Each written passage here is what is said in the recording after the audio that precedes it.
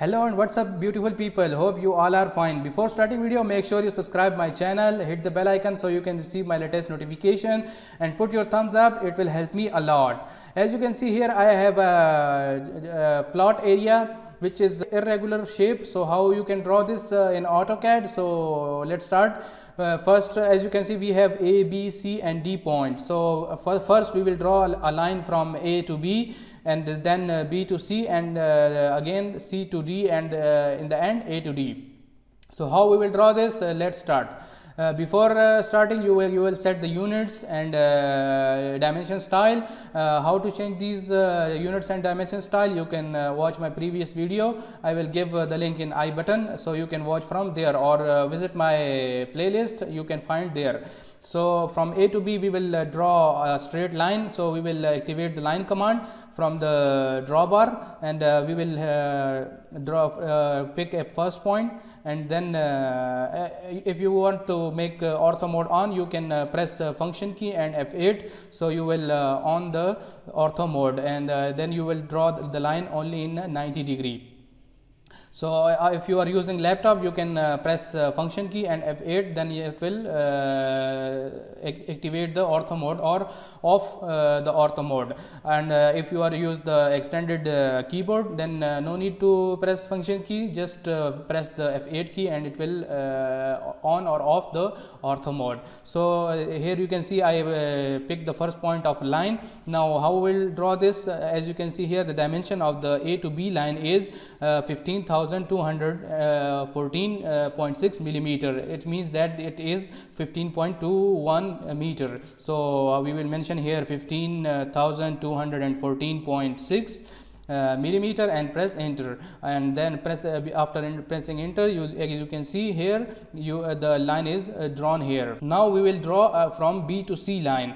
How we will draw this B to C line? We will use the circles method. How we will use this circle method? We will draw a circle from B to C, and what will be the radius of this circle? The radius of the circle will be this 13.41 meter. So let's start. We will activate the circle command by simple pressing C, and we will pick this B point as a center of the circle, and then we will click on it, and now we will put the radius. The radius will be 13,411.2 meters. Millimeters, and then press enter. As you can see here, the circle is drawn here. So how we will get this C point? Now as you can see here, this line is touching the D line is touching the C line, so we will take the dimension of the C line or the D line also. So we will find this C point, it will intersect the C point. So we will draw here from A point, we will draw a circle with the radius of this line, which is 2490. So we will draw this here to 24,970.4 millimeters and press enter. As you can see here, these two circles intersect each other. Where the circle intersect each other, that is our C point. So we will draw a line from here, and we will pick this line here and randomly draw here on the intersection point. As you can see, this C point, we will get this C point after combining the intersection point. We will delete this circle, and now we will check the dimension of this line. So we will put DAL. For align dimension, you can put DAL, and first pick this point, then this point, and as you can see, the dimension is similar to the given dimension in the plot. So by this way you can draw B to C point. Now how we will get this D point? Now we will draw a circle from C point, and again another circle from A point. Now activate this circle command and pick this point, and give the dimension of this one 24,970.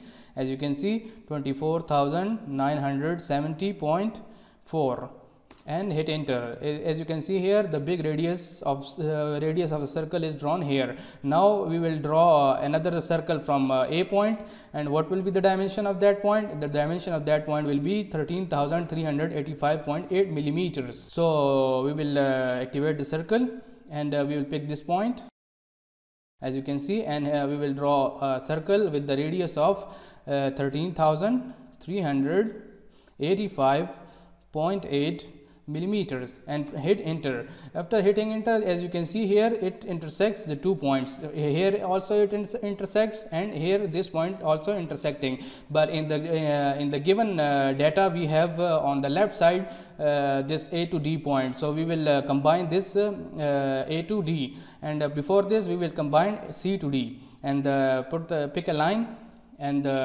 pick first point, and then randomly pick the intersecting point. So this line is drawn in the drawing, and in the last combine these two lines also from A to D, and as you can see, our plot is completed. We will delete these circles because we don't need any more. And as you can see, this plot is drawn in the AutoCAD. But this way you can draw all this irregular shape in AutoCAD. So how we will check the dimensions? Now press DLI for dimension linear. The dimension linear is only used for straight lines, and as you can see, the dimension is same from the last mentioned plot, and for oblique lines you will use DAL, dimension align. You cannot use DLI because it will not pick the same dimension. Again DAL because it is also inclined line, so we will pick this point and this point. As you can see, the dimensions are same as mentioned in the given plot. So DAL again. You did not put this DAL again and again, just press enter and it will activate it. For your knowledge, I put DAL again and again so you can find how to find the dimensions. As you can see here, this text is not aligned to the dimension line. So how can align this? We will activate this dimension style dialog box, and after that we will go to modify. After going to modify, you will find here the text. The text here, here is the box. This says that text alignment. It is now by default it is now horizontal, and we need this line according to our dimension line, the direction of a dimension line. So how will you do this? We will align with dimension line. We will check this one, and then we will hit in OK, and after that we will select this copy of standard and set as current, and then close this box. As you can see, all the dimension is now aligned to our dimension line. So by this way, viewers, you can draw your irregular shape of your plot if the data is mentioned from the client, and if there is no bearing and no angle mentioned in it. Hope you will like this video. If you have any suggestions, so please comment below, so I will learn from you also. Thank you very much, and in the end, subscribe my channel, hit the bell icon and put your thumbs up. It will help me a lot.